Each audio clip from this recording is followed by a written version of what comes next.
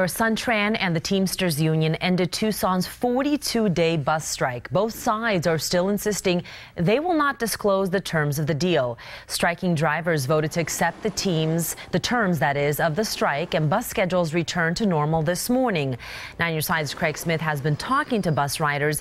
He's live at the Tohono Transit Center near Tucson Mall. Craig. Well, naturally, the bus riders are relieved that this long strike is over. Some routes were running, but they often ran less often, and when a bus did finally roll up, it was usually packed. While some riders could at least use buses running on the limited strike schedule, riders on Route 21 down Silverbell were totally out of luck.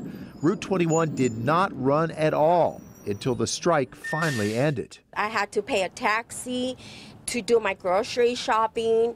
I had to find other ways to find transportation to get to my doctor's appointments. Members of the Bus Riders Union struggled during the strike. Now they're so angry at PTM, the management company Tucson hired to run the buses, that they want the city to drop the company when its contract expires in about 8 months. We are saying that the Bus Rider Union, that the Teamsters, and any other appropriate stakeholders need to sit around a table with the city of Tucson and come up with an entity to take the place of professional transit management. Are you with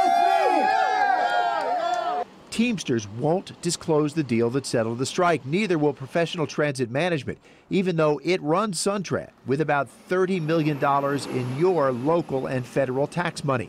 It said in a statement it is, quote, a private for-profit corporation and is not considered a public body for the purposes of Arizona public records law. Now, Tucson Mayor Jonathan Rothschild would like to see a regional transit system with its own dedicated funding source to take over SunTran from the city of Tucson. Now, the Bus Riders Union opposes that idea because it's afraid other cities in that regional setup would have too much control over a system that would still have Tucson riders as its main core of customers. Reporting live, Craig Smith, KGUN-9 on your side.